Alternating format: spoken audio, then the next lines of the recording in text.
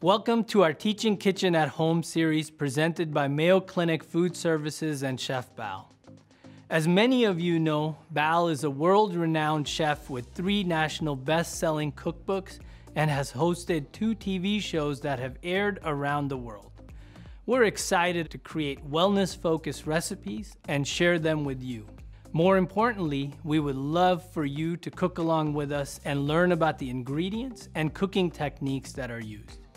Our cafes will also be featuring Chef Bal's recipes that she will be preparing for us today. So Chef Bal, what are we making today? Thank you, Dr. Mundy, for such a kind introduction. It's such an honor highlighting the power of food. So today's star ingredient is ancient grains. And I have this beautiful ancient grains lined up here. And to serve with ancient grains, I am going to be making my no butter chicken. So there's no butter, no cream, all these amazing flavors are going to be coming from spices. So let's start cooking. So here are the ingredients for my no butter chicken. And I have chicken breast. It's a boneless, skinless, but you can use chicken thighs as well. So this is just a cubed chicken breast. And I'm going to be starting with some onion. I'm just using regular onion. So onion and some garlic and some ginger, all the tremendous amount of health benefits of the onions and garlic and ginger is going to go right in it. And I'm going to add some tomato sauce to it to give it a beautiful red color.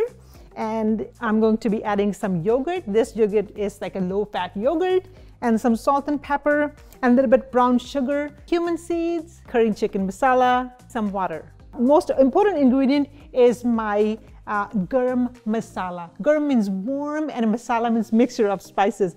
So this one has a cumin and coriander, clove, nutmeg, all those amazing spices are right in here, and that's going to be enhancing our no butter chicken.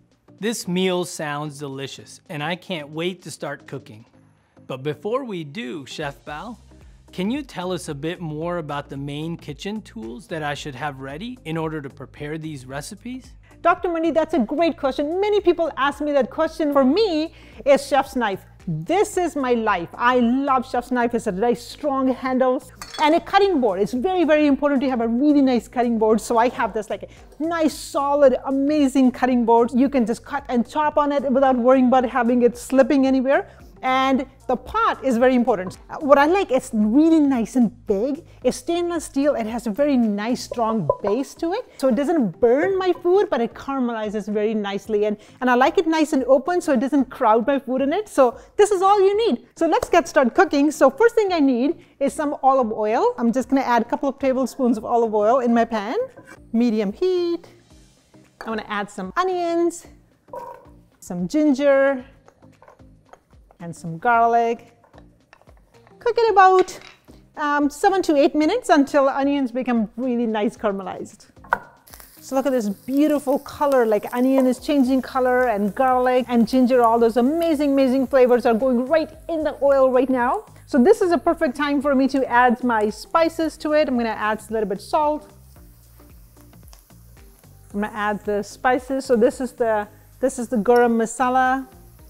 As soon as I add garam masala to the pan and with the hot oil and amazing spices, flavors are right in my kitchen. I just absolutely love it. Adding curry chicken masala to give it a little bit more color. And again, we know the health benefits of the turmeric is so amazing. So maybe half a teaspoon of turmeric. Look at this beautiful color. How nice and golden and beautiful color this is. Adding cumin seeds. So now I'm going to add a little bit brown sugar. It's going to caramelize and going to enhance all the flavors as well. Bring a really nice balance to it. So it's like half a tablespoon. Look how gorgeous this looks. This is just so nice and gold. Now it's perfect time to add some chicken.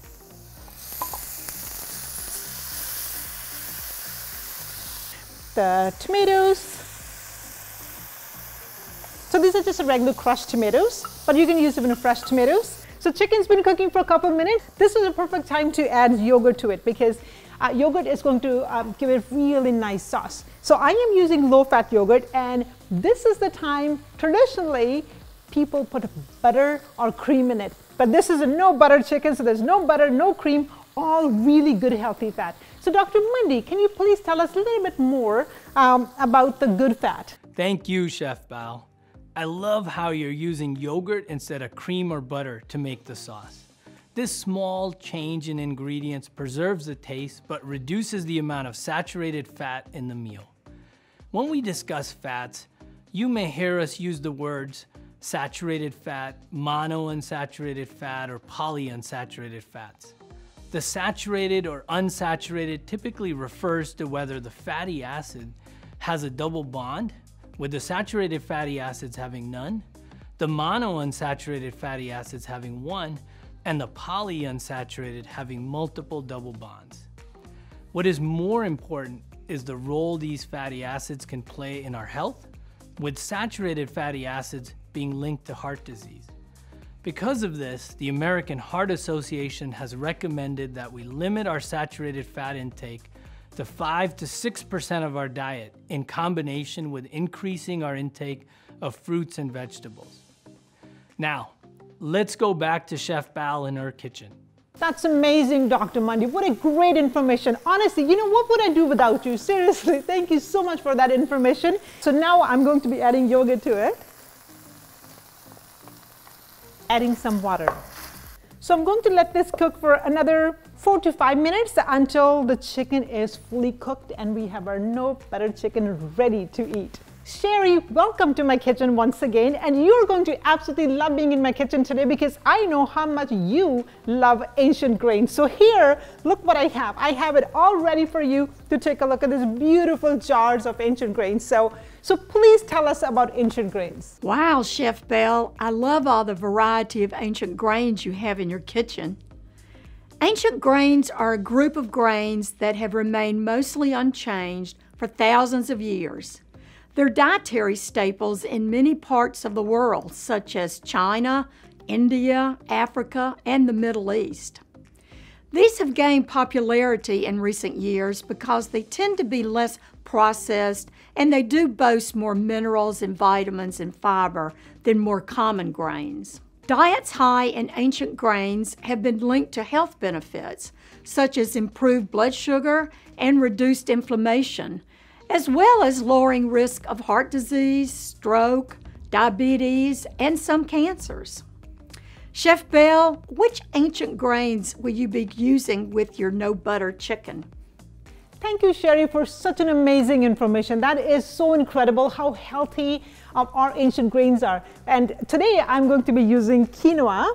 And for that, it is so easy to make. What I love about quinoa that I don't measure. Like for rice, you have to measure, and sometimes for other grains, you have to measure. But quinoa, I don't measure water, and I don't measure quinoa. I just put it in and I eyeball it. So I'm going to tell you how to do this. I'm just going to have some cold water. It's like 3/4 filled. And now I'm going to be adding the quinoa, like around 1 cup. But again, I don't measure. I'm just going to eyeball it. But if you want to measure it, so it's like 4 cups of water to 1 cup of quinoa. So now I'm going to bring it to boil. And as soon as those tiny baby ringlets start floating, quinoa is ready. Sometimes people overcook quinoa and then it doesn't have a really nice nutty flavor. But you want to have a nutty flavor, you want to have a bite, so you don't want to overcook it. So quinoa is cooking about 5 minutes now, so let's check out some ringlets. And this is exactly what I was looking for. So as soon as the rings come out, and you know it's ready. And you don't want to cook it more than that. I love quinoa and will remember that tip. 4 cups of water for 1 cup of quinoa. Quinoa brings more than just great flavor to your meals. It is also gluten-free, high in protein, and one of the few plant foods that contains sufficient amounts of all 9 essential amino acids. That makes it a complete protein source. It is also higher in fiber than most grains. Thank you, Sherry. How easy and quick this recipe is. Like within 7 or 8 minutes, you have this amazing, flavorful, healthy ancient grain recipe ready. And now it's time to plate. So I'm going to use this as a base. And traditionally, when you go to India, they serve with white rice or basmati rice, but this is the way to do it. It's healthy, it's flavorful. I'm going to serve my no butter chicken on it.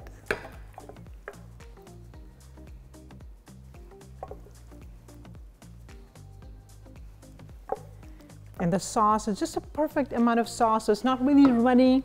And what yogurt does, yogurt and tomato sauce, it thickens it together. Look how beautiful this is. And I'm going to be garnishing it with some cilantro. If you don't like cilantro, you can add some basil to it. But how could you not like cilantro? But you know what? I found out some people love cilantro, some people cannot stand cilantro. And I am the lover. So I absolutely love cilantro. So look how gorgeous this is.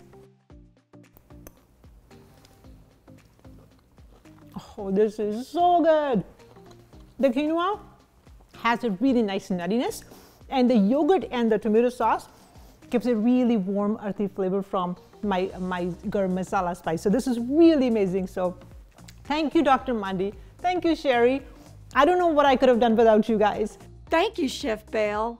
I'm looking forward to trying this in one of our Mayo Clinic food services cafes and can't wait to make it at home. Same here. Thank you, Chef Bal, for teaching us how to make this simple and tasty recipe. So thank you, Mayo Clinic, for joining me in my kitchen again.